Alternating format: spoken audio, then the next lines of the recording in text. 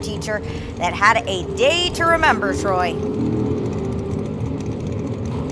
Yeah, Grace, I don't know if you can hear that behind me, but I might need some new eardrums after this night is over, but you're absolutely right. One of the perks of being the New Hampshire Teacher of the Year is not only getting to go to the White House and meet the president, but also getting to come to the New England Dragway and not race cars, but go head-to-head with the Teacher of the Year of Vermont and race school buses. It sounds like a dream, but the New Hampshire Teacher of the Year of 2022 got to do that today, and it was a day to remember.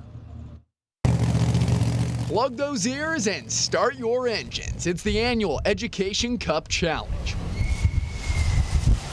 Plenty of winners, but the day belonged to Southampton middle school teacher Sarah Casasa. Apparently, when she's not teaching language arts, she's burning rubber and winning trophies. There was a time or two in my youth that I had perhaps driven a little too fast, but not recently. That was fun. After earning New Hampshire Teacher of the Year and a quick visit to the White House, Casasa went 2-0 on the track. Which one's better, winning Teacher of the Year going to the White House or this? I don't know. This is pretty cool. This is like very, very cool. This is up there. The school buses might not be as loud or as fast as the jet cars, but Casasa had a slight edge today. And I had my former student was down here. I think he works for the Speedway, and he's the reason I won, actually. He gave me a really good tip before I started. So I owe it to Kyle. And Miss Casasa had plenty of support to lead her to victory. I think for my students, they were super excited. I won Teacher of the Year, but this was the event they all wanted to be at. So I have a lot of students were lining the sides, and it was really fun.